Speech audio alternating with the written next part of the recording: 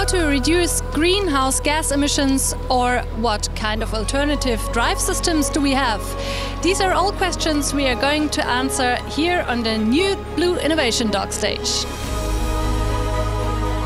Blue Innovation Dock is launched here for the first time in Düsseldorf together with us, European Boating Industry EBI, and our aim is to really push sustainability in the industry, give an impulse to the market, and we have to advance sustainability by working together. We have to understand what does the consumer want, what do they want? Do they want an electric car, and therefore they also want an electric engine in their boat?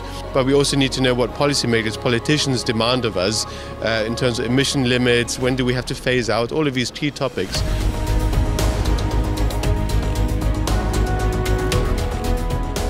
It's a question of organizing the transformation of the industry. We have shown the first 44, which is using recyclable materials, which is using electric propulsion, which is using Aeroco, substituting to the tech, which is using biosourced material for the small parts.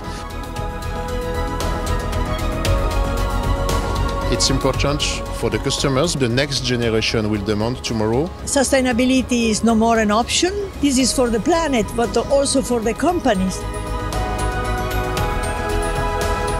We must change, and all together.